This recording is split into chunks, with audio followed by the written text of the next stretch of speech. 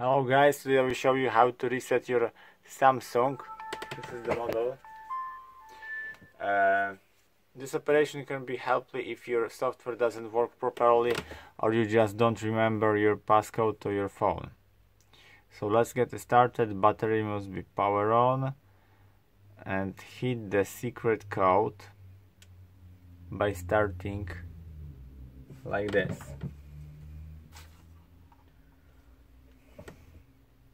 Two, 7, 6, 7, 3, 8, 5, 5, hash. Okay.